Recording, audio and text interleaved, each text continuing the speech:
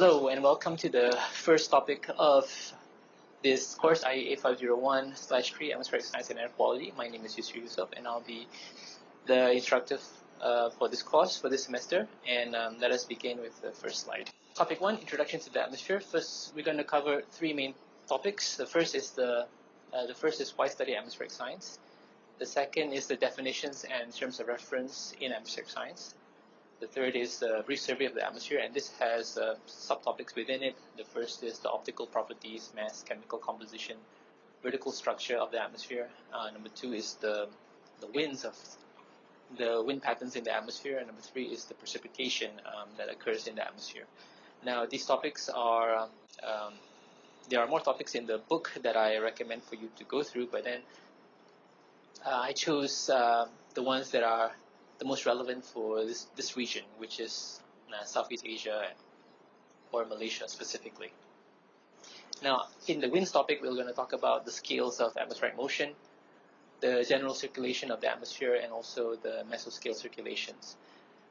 We start from the very large scale to the small scale. Now, the first brief subtopic of this first topic is why do we need to study atmospheric science in the first place? Now, atmospheric science is an applied discipline, and it involves the study.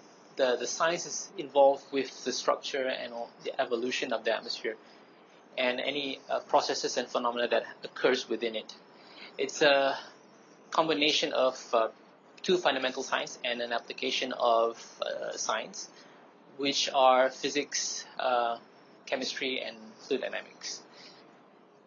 Now, we study atmospheric science because we can develop tools to make predictions, to make predictions on how the weather is going to be in the future.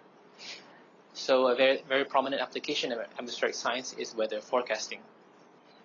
We need weather forecasting because through weather forecasting, we can make informed decisions on the economy, resource management, and military, among other applications, among other fields. In terms of economy, with weather forecasting, we're able to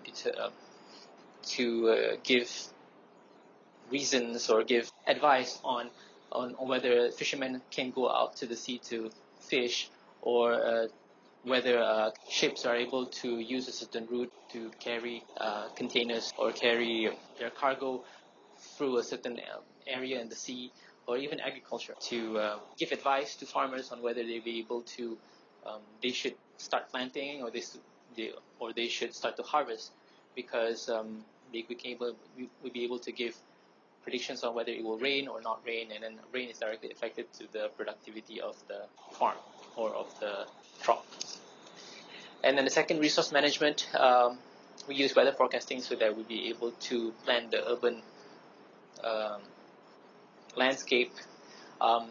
We can use weather forecasting to also put some work into ecosystem conservation, etc. And even in the military, where we can use the knowledge of the characteristics of the atmosphere for targeting accuracy or even routes of military craft through the air or on the ocean.